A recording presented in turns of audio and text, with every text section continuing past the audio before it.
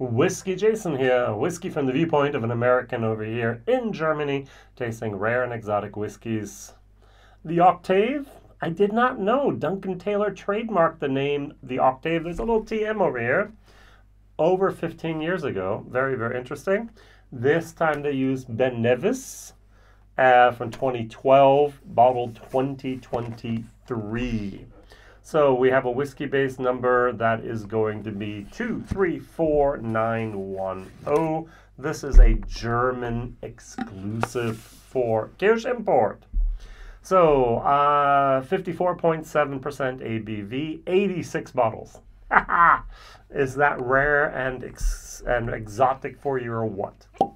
So costs €79.90. All right, so I bought this bottle because I like Octave cask finishes. I'm going to read a little bit about that in a second. I learned a little bit about that today, but I did about a year and a half ago, I did a Octave blind tasting with 6 different products. Most people thought they were over-oaked. They were not really to their preference. Let's read a little bit and let's learn a little bit. At least that's what I did, all right?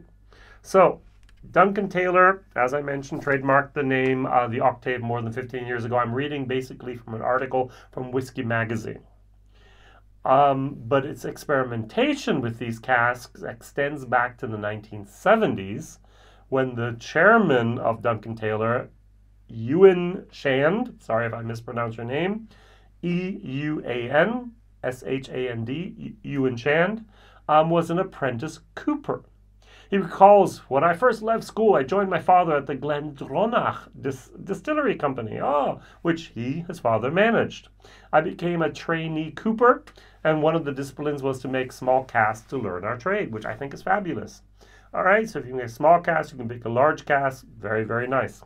And Shan's involvement with these casks didn't end with their creation. He went a step further, filling his casks with whiskey. He noticed that the smaller cask created a remarkable rapid change to the spirit. I knew I was onto something that nobody else had ever considered back then, Ewan recalls. That's fascinating, isn't it? In 1970, no one was using octaves, at least according to his experience there at the Glendronach Distillery. 87 bottles times 0.7 liters. For the bottle, we have about 61 liters. An octave should be about an eighth of a sherry butt. Sherry butt is 500. 500 divided by 8 is 61.5. So we're about right. I personally own 4 octaves at the moment. They're in Scotland. They're parked there. They're resting, nice little spirit for a little while. And so they're all between 60 and 65 as well. You'll often read that an octave is between 40 and 50. More around 60 to 65. That's all right. All right, so the rapid change, I'm reading again from Whisky magazine, or accelerated maturation, is primarily driven by an increase in the ratio of oak contact area to volume of spirit. The smaller the cask, the more contact the liquid has with the wood. Octave's casks have significantly higher ratio compared to butts, 500 liters, hogsheads, 250 liters, even barrels, about 200 liters, meaning that maturation in terms of surface-dependent biochemical reactions is ramped up in these mini cauldrons of oak and whiskey.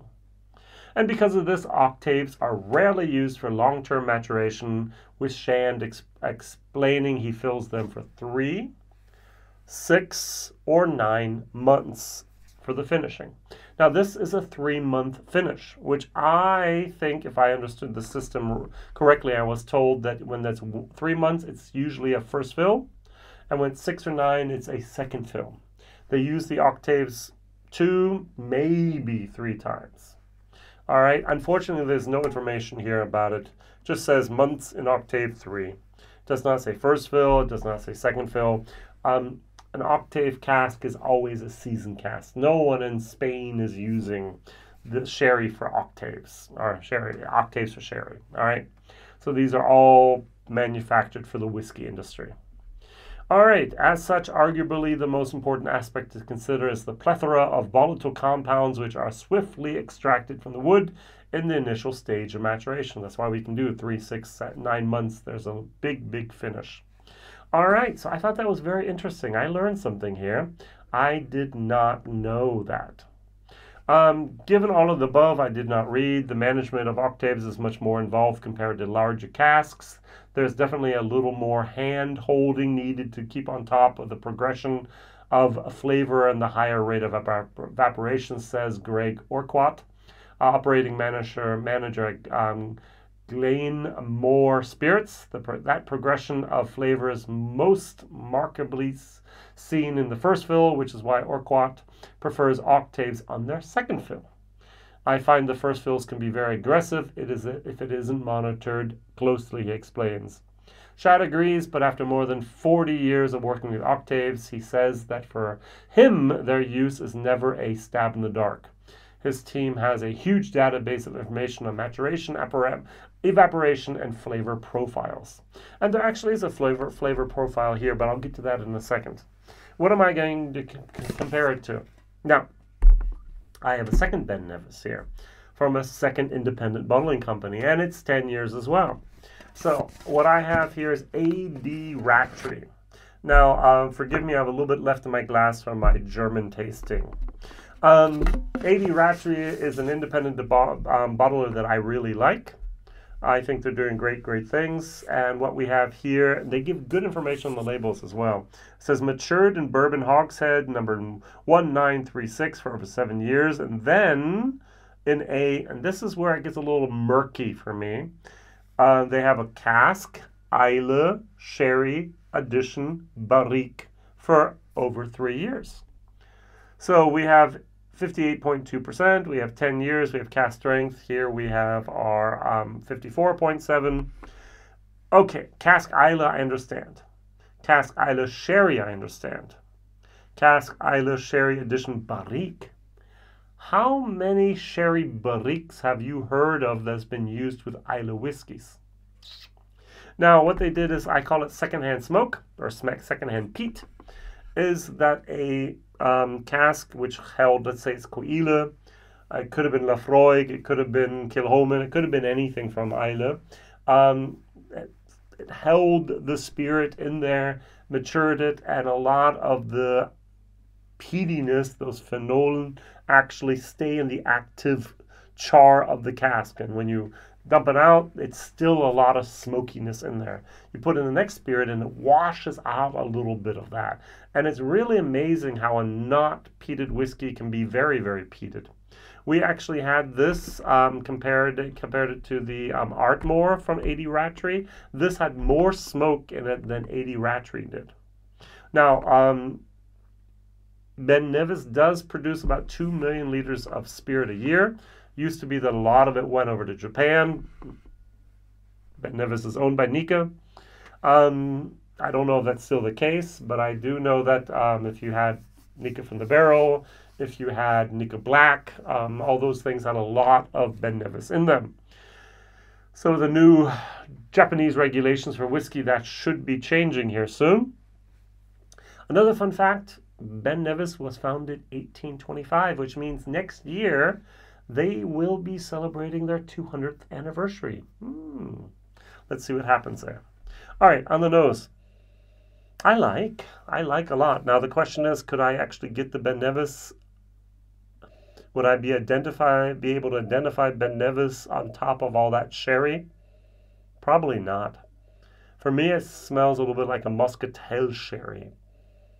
It doesn't say what type of sherry. It could be Fino, could be Amontillado, it could be Palo Cortado, could be Oloroso, could be Pedro Jimenez, could be Muscatel. Did I forget one? I don't know. Mazzanilla. Yeah, I did forget one. There should be 7. It could be any of those different types of sherries. No mention. All right, so what type of sherry? Oh, talking about no mention. Dear people from Douglas Lang, dear people that make the octaves, you have on this, even Kirsch that printed these labels, or let the labels be printed extra for Kirsch, you have www.octaves.com whiskybase.com, really, really big on the back of the label. You've had it now here for at least 3 years.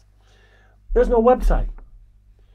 You're still printing labels with a non-existent domain, and there's no website. Come on. You're taking up all this property on the label, and yet you're not using it. Either drop it from the label or do something. At least have forward it on over to Douglas Lang. I mean, come on. Douglas Lang. Don't forward to Douglas Lang. Forward over to Duncan Taylor. Yeah. Douglas Lang would like to have that as well. That's a different independent bottler if you don't know. DuncanTaylors.com is a good website to visit. All right, on the nose, I have some nice little flavor profiles. It says here, I should be getting herbal, citrus, green tea, fresh apple juice. Now, I didn't get the fresh apple juice until I actually smelled this again. It's like, yeah, it's right. It's not the cheap apple juice. It's fresh, cloudy apple juice. Almost like we in America used to have with cider. Cider in Europe is totally different. So cloudy, fresh apple juice. I used to love that from my grandma. All right, cheers.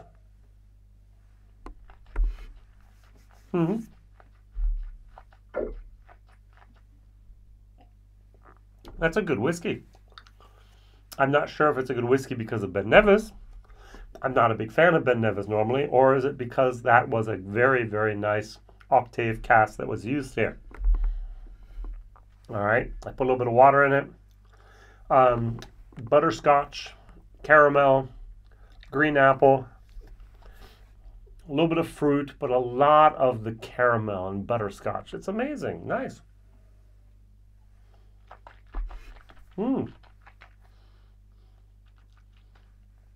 With water, I get the Ben Nevis character a little bit more. Nice. C+, C++ even. I like this. Value for money, it's a 10-year-old Ben Nevis for 80 euros in cask strength. C-. So A, why haven't you bought it? B, buy it. C, you can buy it if you want to. D, you don't need to buy it. F, why was the stuff even made? This is you can buy it if you want to. It's, as I said, there's 86 bottles. I have number 2 here. Yep, good stuff. All right. So Duncan Taylor has used their Octaves for Japanese whiskey, for single grain whiskey, for rum, gin. It's amazing what they've used those casks for. So they have a lot of experience. And apparently they have cooperage that actually can make it for them.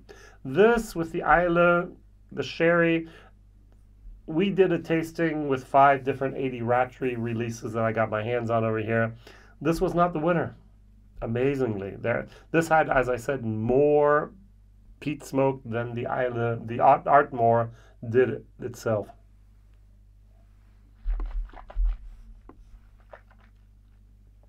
If I were a peat head, I think I would like this more. But there's a lot of smoke. This has a lot of butterscotch cherry, a butterscotch caramel moment. All right, so I should have on the taste gentle sherry, butterscotch, soft spice, candied zest, and chocolate nuts. Yeah, I can get that. I like C+. Question of the day, what is your favorite Ben Nevis? Write it down. Thank you very much for watching, liking, and sharing, and maybe telling others here about WhiskyJason over in Germany. Whiskeys you might not ever see, so sorry, but I give you a lot of good information. See you soon. Bye-bye.